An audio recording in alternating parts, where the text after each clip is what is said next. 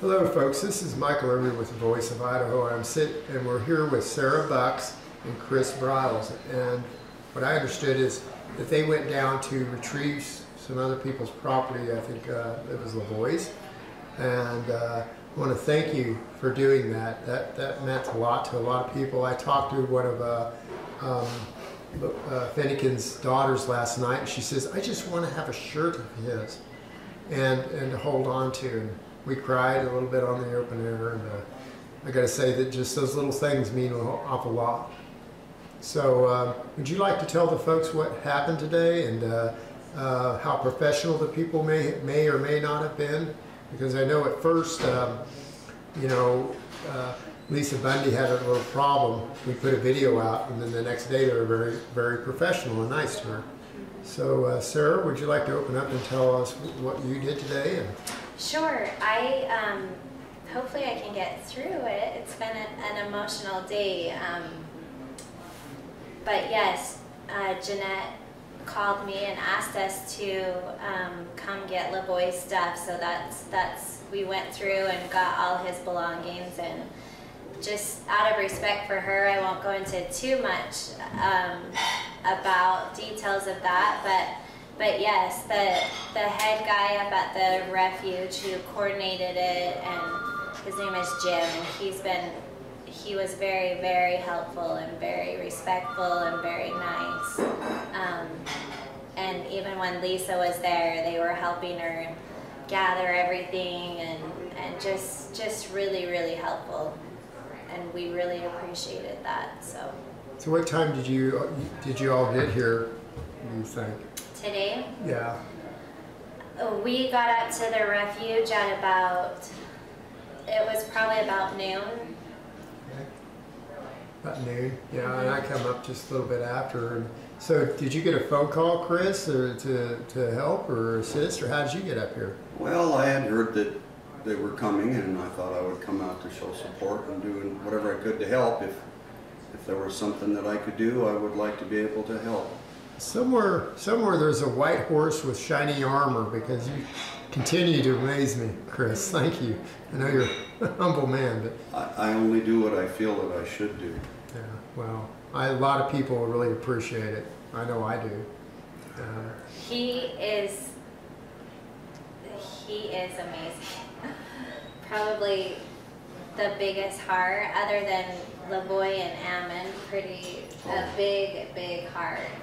One of just a very humble, and I just met him a couple days ago, but he's pretty amazing.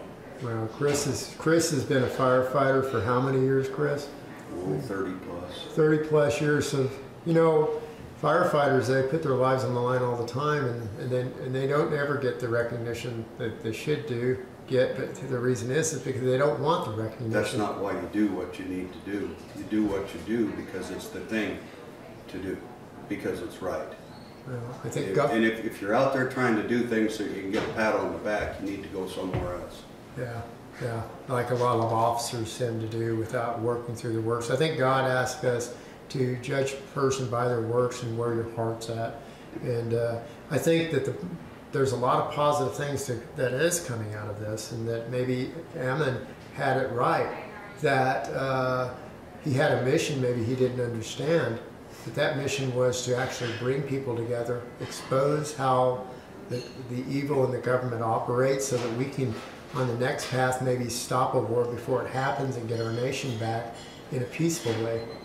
Definitely. And I think that is something that's come out vastly positive. And they didn't get the war that they wanted, that we think that they wanted.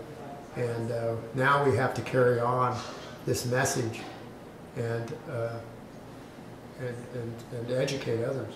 Yeah, I'm glad you brought that up, because I have been so impressed. I have met people from all over, all different states, and I hope someday I get to meet all of them, but so many people all over. Like you said, this has brought so many people together, and I've been so impressed and so amazed at how many people do have good hearts. There's good people that still exist out there and just want to help complete strangers. it's amazing how many people have reached out and offered help in many different ways. Well, I think even with the officers that you met today, it's like they changed the crew that was there the first day, which was disrespectful. And always remember, folks, that there are a lot of good people that work in the machine, and we're not up against them. We're asking them to do their jobs. That's about all we're asking, isn't it? Yeah. Harmful intent to another is a measure of a crime, and it's time for them to step off the fence and do the right thing. Yeah. It's time to choose a side. Definitely. Yeah.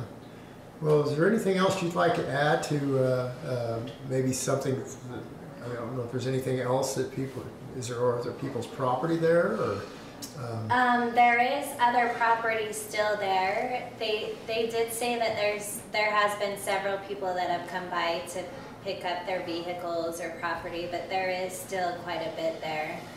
I think I've heard of a few people that will be there Monday, and they want everything gone by Monday at noon, so that will be at the noon, last. they're not going to give them a full day. Now they gave the prosecuting attorneys how many weeks to go through everything? Yeah. Maybe I didn't ask them the time today, but when I was there Friday, I asked them what time on Monday. Some other people were asking questions, and I was told noon.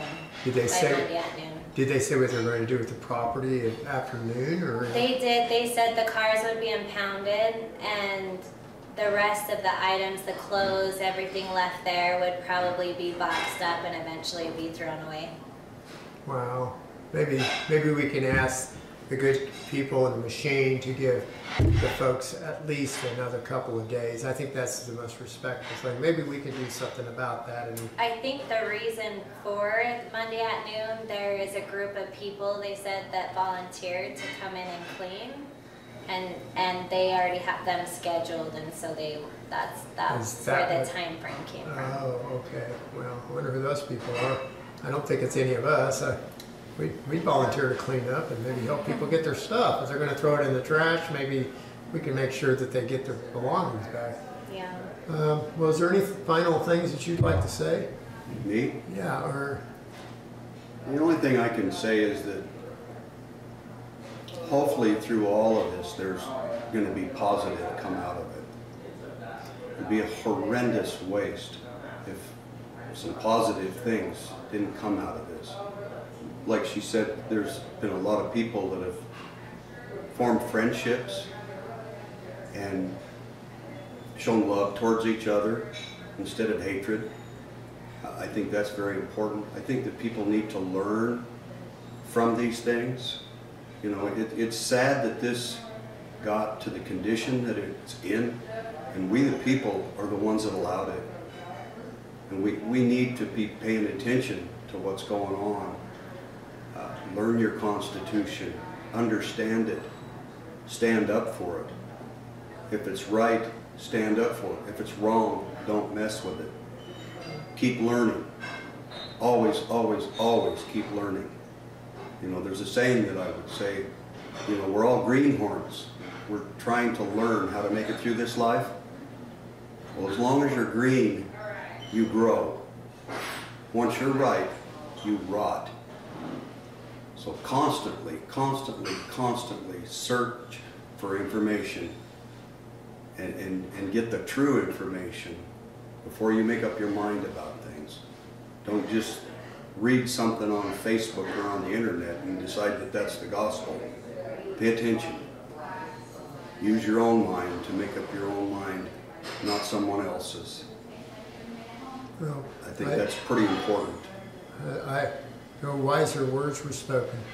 I want to thank you both for helping in any way you can, and I know that the entire United States is thankful too, so thank you so much.